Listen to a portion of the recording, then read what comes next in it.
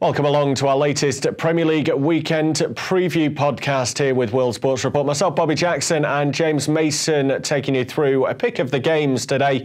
We'll start off, I suppose, on Friday night. It is a bottom of the table clash, one that doesn't really jump out necessarily when you take into consideration the other matches we've got this weekend. But it's Norwich who host Watford. Fans of these clubs will both be thinking it's crucial they get 3 points. Yeah, it is crucial. I mean, you look at it, 19th against 20th, and both sides at the moment are in a terrible run of form. Now, Norwich haven't had any win in their last 6. As for Watford, they're still searching for their first victory this season. 11 attempts, and it hasn't quite happened. They got rid of Javi Gracia after 4 games. They brought back in Quique Sanchez-Flores. Hasn't had that desired effect. They've had some improved performances, I think, when you look at it. They've had some draws in there, but the last game they had, they lost 2-1 at home against Chelsea, and for around 75, 80 minutes of that game, they were absolutely dreadful. There was no fight. There was nothing in that team. Suddenly they got a goal back through, I'd have to say, dodgy penalty awarded through VAR when Jorginho took down Gerard Deulofeu. And then they got that goal, and suddenly they put the pressure on. They had that belief. So they need that work rate. It's key that Quique Sanchez-Flores finds out who are his players that are going to roll up their sleeves in this dogfight and get them out of the relegation zone, because they've got quality in the squad, but I don't think some of the individuals, they're not the ones you want in this type of situation. They need some, like a Troy Deeney, to come back from injury. Yeah. He's been a crucial miss at the moment. I think he really rallies the troops. Looking at sort of the betting-wise for this one, I'm going to go both teams to score for this. Now, Watford have been poor going forward this season. They're the lowest scorers, so you're probably thinking, well, why am I suggesting that? But 4-6 is both teams to score. Now, Norwich generally play attacking football. They leave themselves exposed to the back. They've conceded 26 goals this season. That's only one less than Southampton, who have the worst defensive record. Of course, that lays a lot to the 9-0 hammering the Saints got against City. As for Watford, well, they've conceded 23 as well. So both teams really, really struggle to keep it tight at the back. Norwich, 6 of their 7 points have come at home as well, so you'd expect them to put on a bit of a show for their fans. They do struggle when Timo Pukki doesn't score, but he has been in good form this season.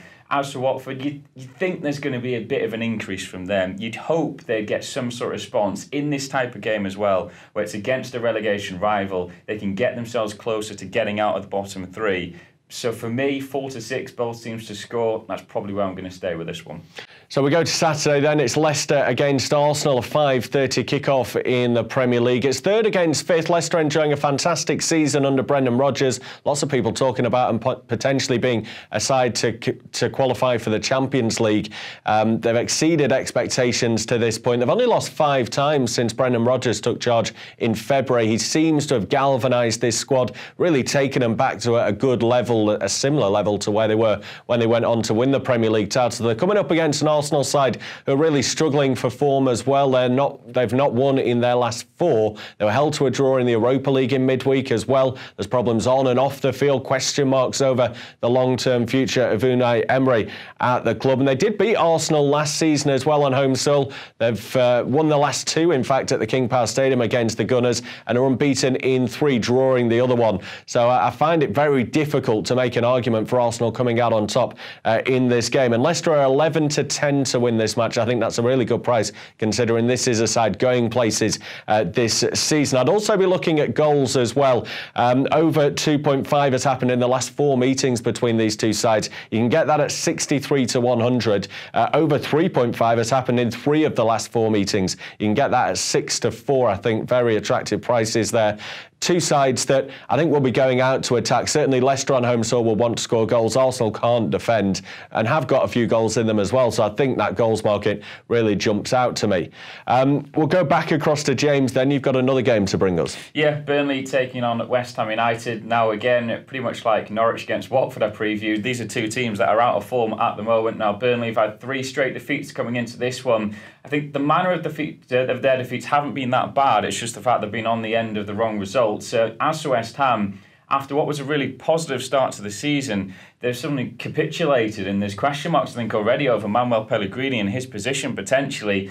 I don't know whether Pellegrini is just a little bit long in the tooth now, whether he thinks after this season he could go, because he is getting on a little bit there, and maybe his tactics aren't certainly working with this Hammers squad. He's had a lot of money to spend and just hasn't really clicked so far. Now, West Ham, they've had no win in 6, and they got beat 3-2 against the Newcastle side last weekend that struggled for goals ahead of that match. They'd only scored 6, Newcastle, going into that one. They went 3-0 up. It was a valiant attempt to come back from West Ham, but it was just too little too late in that game. I just think Burnley at home, they're the proposition for me because they've won 2 of their last 3 at Turf Moor, so they're pretty good in their own backyard. West Ham haven't won in the last 4 away from home in the league, so you can see the struggles that are sort of continuing to develop for them. 13-10 for Burnley to pick up the win. I think that is a really good price actually to go in for. I just don't think when you look at some of this West Ham squad the team has put out, whether again they've got the fight in their team to actually go to a Burnley and pick up a result. Some of the players in there, Sebastian Haller's having a difficult month or so after a good start that he had, Andriy Yarmolenko as well. Players like that where you think, are they the type of players you want in that side that are going to roll up the season? I don't think they really are. Another interesting bet as well that I looked at, Ashley Barnes now, he signed a new contract for Burnley, 2022. He's been in decent form for them this season as well. Now, to score any time in the game, he's 11-8. I think it's always, good to back somebody who's just had some positivity, some good news about them. Signing a new contract is probably there on home soil as well. So I've got 11-8 Barnes to score any time, Burnley to win 13-10. I'll finish off then with the big game of the weekend. I think it's Sunday's match. It's Liverpool against Manchester City, the 2 title rivals. I think the only 2 probably in the race, although some might suggest Leicester, if they continue with this sort of form, can close that gap. But 6 points is the difference at the moment between Liverpool and Manchester City. So huge importance on this one. A 9-point gap potentially for Liverpool if they can win at Anfield, which they often tend to do. In fact, you have to go all the way back to April 2017 for the last time they lost on home soil. That was a surprise defeat to Crystal Palace. It's a game that Manchester City cannot lose, but they need to go and try and win as well if possible. There was a goalless draw between these 2 sides at Anfield last season, and that'll be a bit of a concern for Pep Guardiola, that they might not be able to breach this strong Liverpool defence. In terms of the outrights for this game, 17-10 for Liverpool. The draw at 11-4. You can get City at 13-8. So I think I would probably lean towards City with some of the value that's given you with them being away from home, a side that we know can get victories in big games. But for me, I'm leaning more towards the both teams to score in this game. That's happened in 4 of the last 5 matches and is at 10-19. I think both teams have got lots of goal scorers in their side, and I think the way that City are going to attack this game, they're probably going to be a little bit open defensively too, and that will lead to both sides getting on the score sheet. And if someone does for City, Sergio Aguero is the likely man to do that. He's already got 9 goals so far this season in fine form, the Argentinian. He's been rotated by Pep Guardiola, so he's kept fresh for these big games. He's bringing Gabriel Jesus in for other matches and giving them both a fair crack at it. He's scored 5 in his past 5 seasons at City against Liverpool, and you can get him at 8-5 as an anytime goal scorer in this match. So that's my look at the game between Liverpool and Manchester City on Sunday. We've taken you through our preview of 4 matches then ahead of this weekend's games in the Premier League. Do make sure that you follow us on social media and subscribe on YouTube.